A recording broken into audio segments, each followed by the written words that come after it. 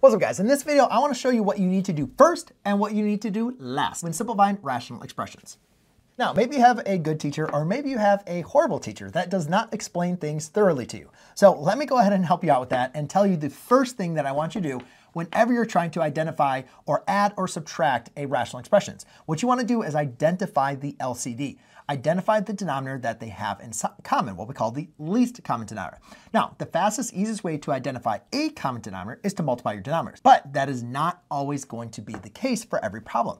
That is why you always want to look to simplify your expression first. So in this example, I can't really do anything with x plus 4. But I do recognize with the x squared minus 16, that represents a difference of two squares. So I can go ahead and factor that down to an x minus 4, x plus 4. Okay, so now you can see I just kind of crossed it out because here's my new denominator, right? I made it. So now the reason why that's important is because this denominator is represented as a product, x plus 4, x minus 4. Over here, I already have the x plus 4. I'm going to put it in parentheses, right? Just so we can kind of keep things a little same. And you got to say like, all right, I need to have a common denominator. Well, if this is x plus 4 and this is x plus 4 times x minus 4, then what is it I need to do to produce that common denominator? All I need to do is multiply this by an x minus 4 on the bottom as well as on the top. Now I'm going to have my common denominator, which I'm going to call x minus 4, x plus 4. So that's my LCD. We'll just go and write that down to remember it. And a lot of times if I was doing like on a piece of paper, that's something I would write down first. That's something I'd write down. And again, just to remind me of like, that is my least common denominator. And again, a lot of times we can just rewrite that or keep that in the factored form. And in this video, that's going to be extremely important at the answer, which we'll get to in just a second. So now there's really nothing else I need to do here. Now there is one little tip I want to add into this problem. Notice how I added parentheses here. And the reason why I added parentheses is because you're adding an x minus 4 times an x plus 4, right? If you don't use parentheses here and you just use a multiplication, it's just going to look like this. Well, that is incorrect. That is saying x minus 4 times x and then randomly plus 4, right? So this is not the same thing as this, okay? So make sure that you understand that distinction. That's why using parentheses is so important. So the other tip that's really helpful is when you're subtracting rational expressions, what I like to do is rewrite it as an addition problem. And because a lot of students just forget to distribute this negative, you're not subtracting x. You're subtracting an x plus a 36. That's really, really important to recognize here, right? Just like you're not multiplying by x, you're multiplying by an x plus 4, right? Use those parentheses. So what I usually like to do is I like to just say, all right, I'm going to take this to a positive, negative, right? Because wouldn't you agree that 5 minus 4 is the same thing as 5 plus a negative 4?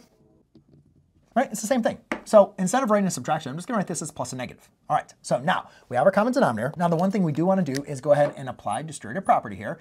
And again, notice how I have the negative with the parentheses. I can remember to apply distributive property over here. And then again, the nice thing is now that we have the least common denominator, I can just simplify everything down below.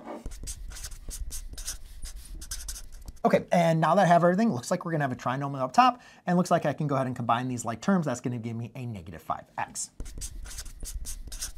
Okay, so at this point, most students are just gonna be like, oh, I'm done. Like, right, you combined them, you subtracted those fractions, you found the common denominator, and you're done. But again, remember what I said at the beginning of the video. I wanna show you something that you need to do first as well as do last.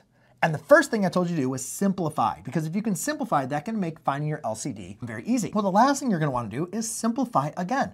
Ladies and gentlemen, you have a quadratic trinomial. And one thing I always tell students to do, whenever you see a quadratic trinomial, just try to factor it. Just try to factor it.